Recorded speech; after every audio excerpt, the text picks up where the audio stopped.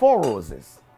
We all love Four Roses. And this bottle, I'm lucky to have good friends in bourbon and in the whiskey industry, because I will not be able to get this Four Rose barrel strength.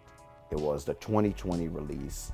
2020 was just messed up for a lot of people, but I can tell you right now, this Four Rose, a friend of mine in California actually was able to send me one, and I will send a sample of it as well. Tried it, delicious.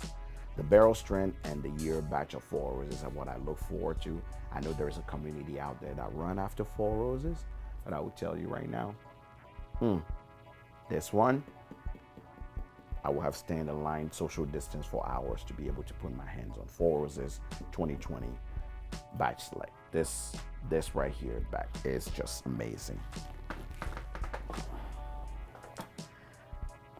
Speaking of small brand, Pinhock. Pinhock is actually a very interesting brand. I've started seeing them during the year.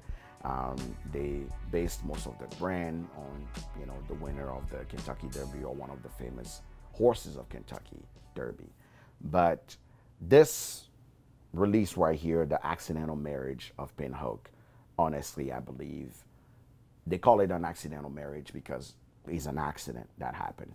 But this probably is the best thing that came out of Pinhock in 2020, I'll be honest.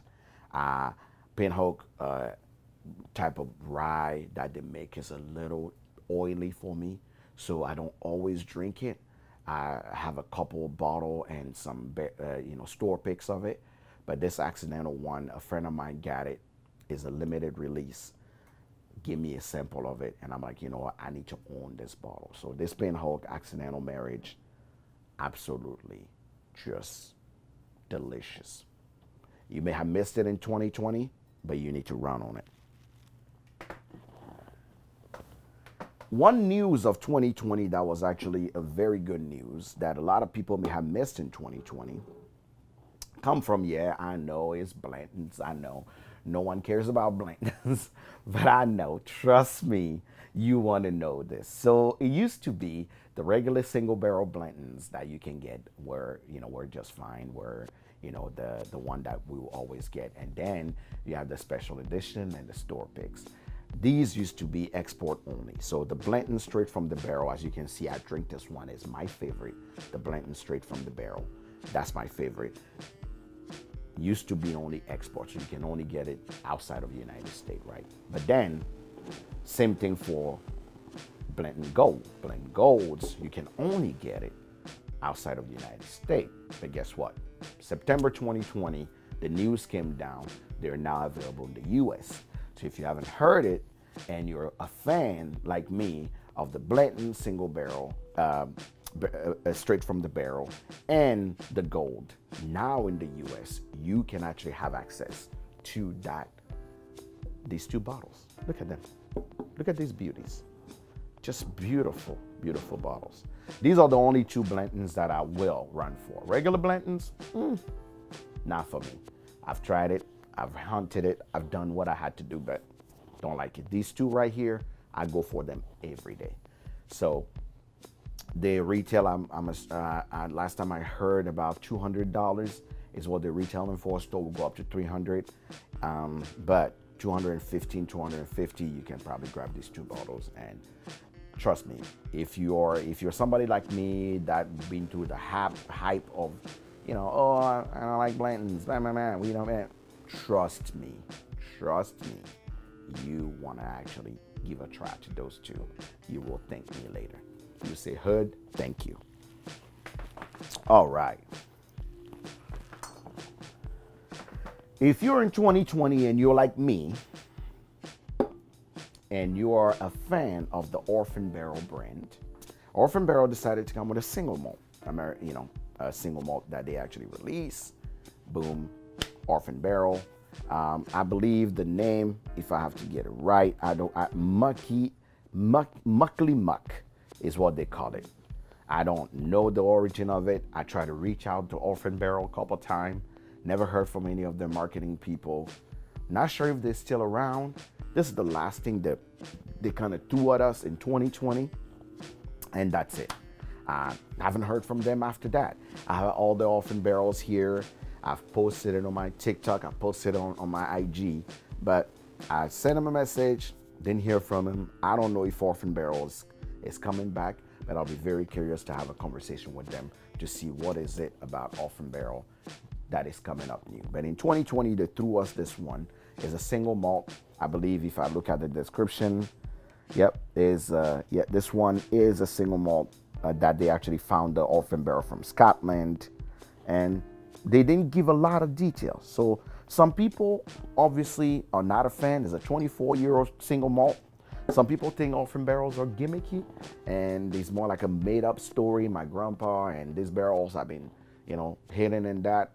My goal is eventually I want to have them on in my live and show you guys and let them tell us the story from themselves. But Orphan Barrel, if you're a fan of single malt and you trust in Orphan Barrel brand, this is one of the bottles in 2020 that you may have missed, and you want to get on that.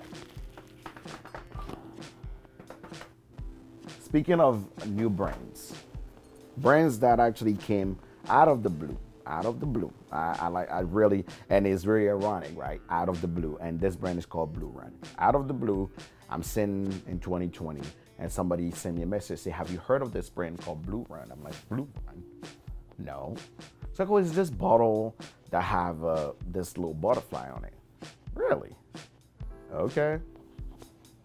No idea. Coming to find out, Blue Run. Blue Run is obviously a source barrel. Their owner, Mike Montgomery, the nicest person I've ever actually talked to in my life. Just amazing guy. Released this in 2020. Here is the secret sauce I'm gonna tell you. If you're a fan of 1792, you want to give this a chance. Think about 1792 on steroids and pick by the best palates out there that you know. I challenge you. They just released last week or 2 weeks ago, they just released their founder's box, and it sold out in 6 minutes. This is how good this brand is. I will tell you right now, I finished one bottle, and a friend of mine actually, I was a little shady. I was like, oh, I had a taste. I don't really like this one. I'm like, I'll buy it from you. So as you can see, I'm already deep into it. This is a brand you need to look for. Blue Run, beautiful design, beautiful bottle. The new one actually will look with a black butterfly, but it's just amazing juice. Like I say, if you're a fan of 1792, this is something you want to pick up. You trust me, you'll thank me later.